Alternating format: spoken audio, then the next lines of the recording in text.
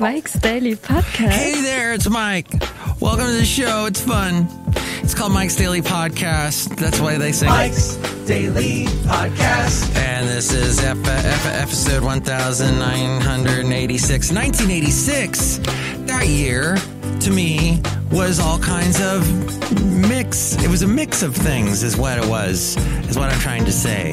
There was people that I was knowing that I would know to this very day because of the high school and when we graduated. Mike's Daily Podcast. A lot of us stayed friends and said, let's be buds forever. Mike's But today, Daily I am so Podcast. happy to say that 1986 was a year where we had, let's see, the song.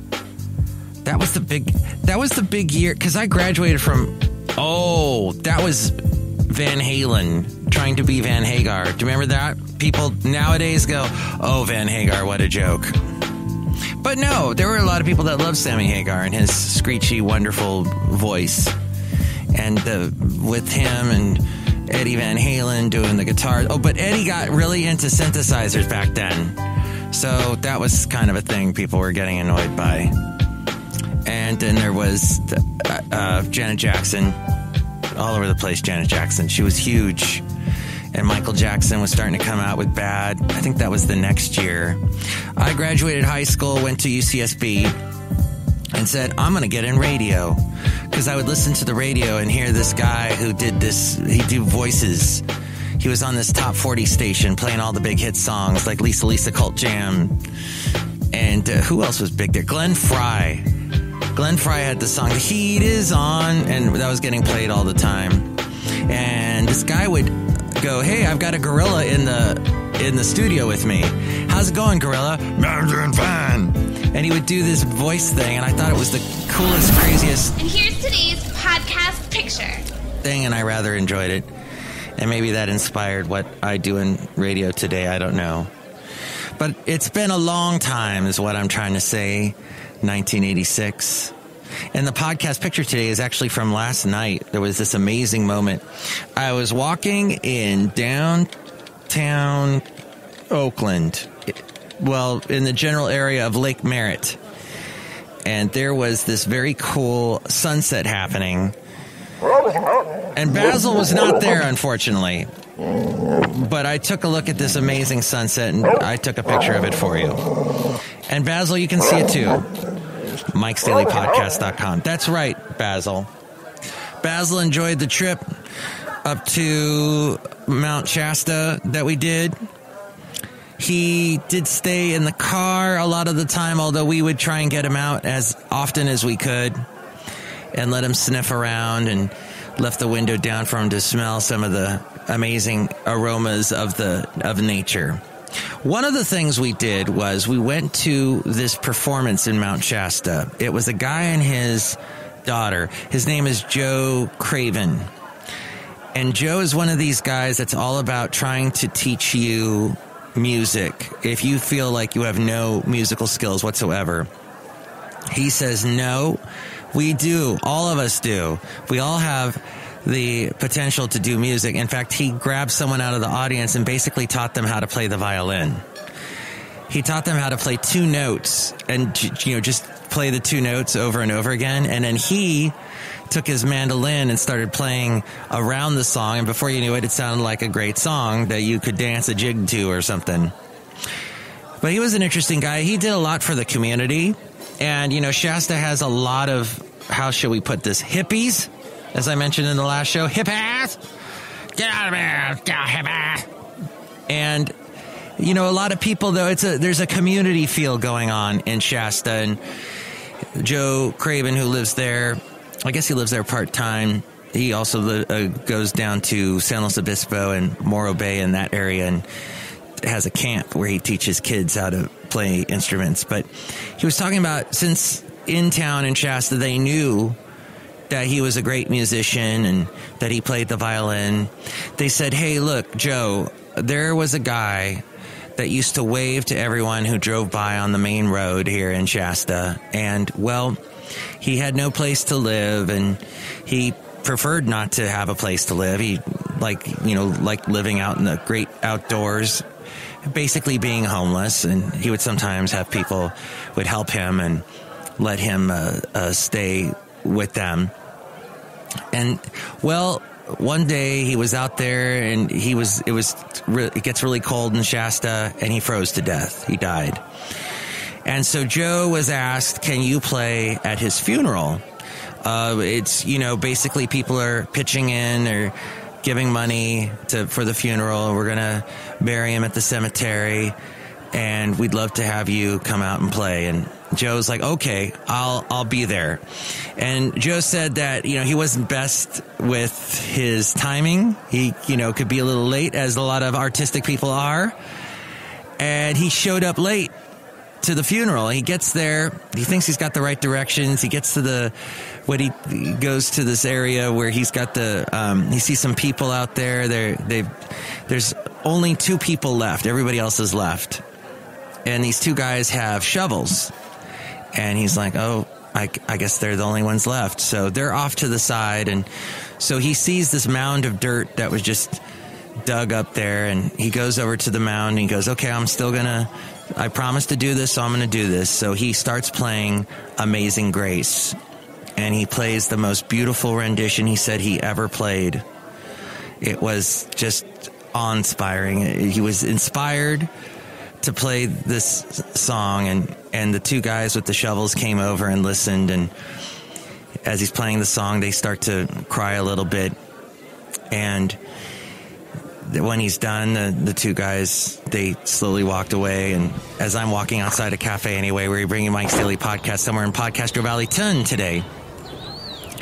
And so he puts the fiddle back in the case, and he starts to walk away. And as he walks away, he hears one of the guys say, that is the most amazing thing I've seen in 20 years of putting in septic tanks.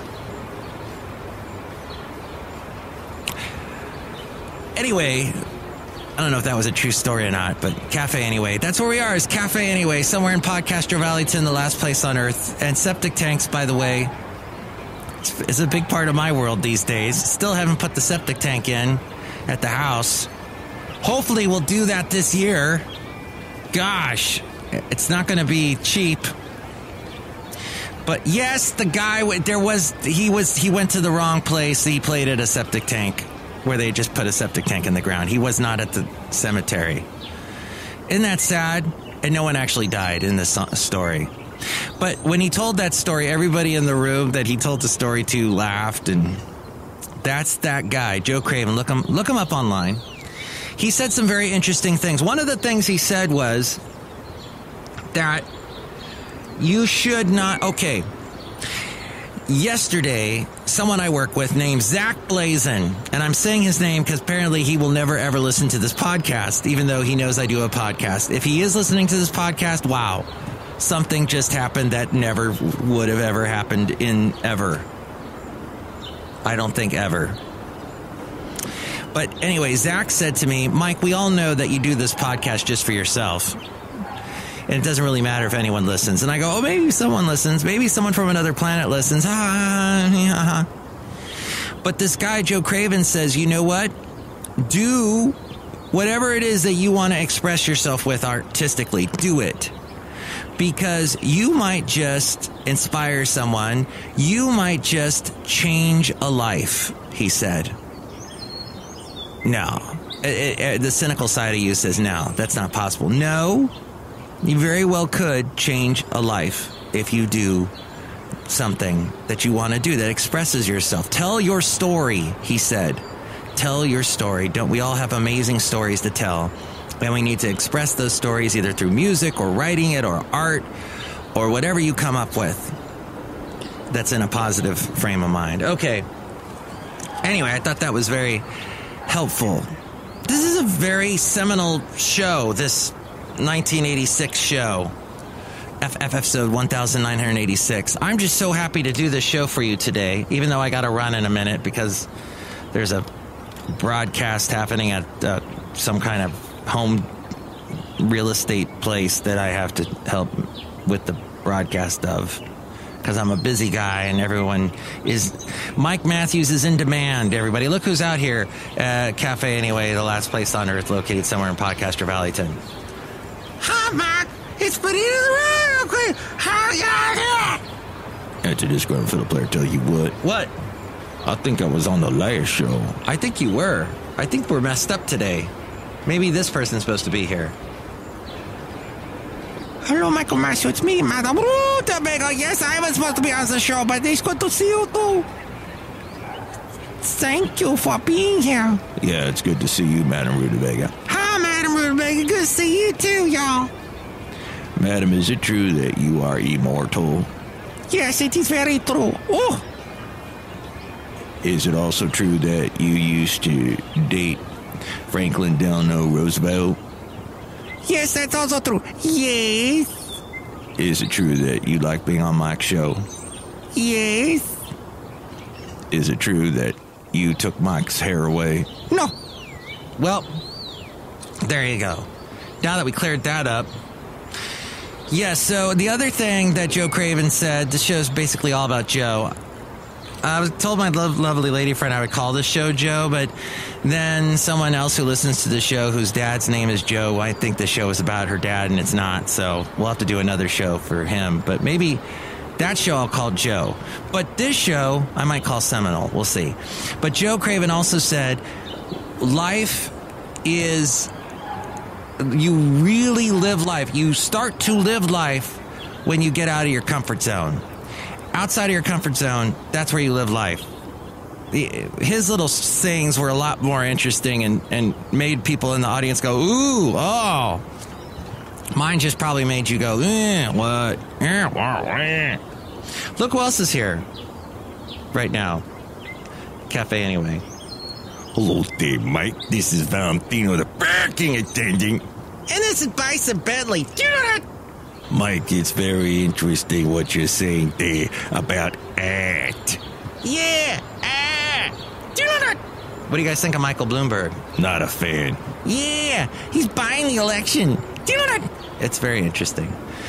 Somebody showed me the exchange between Bernie and Bloomberg at the last debate. It's very interesting. And Bloomberg's got all his stuff with women that's not so good.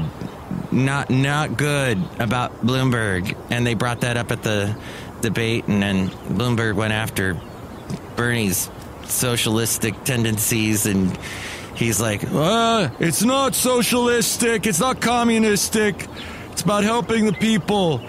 We're the biggest country in the world, we need to help people. I saw people that need help and I want to help them because I'm Bernie. Feel the burn.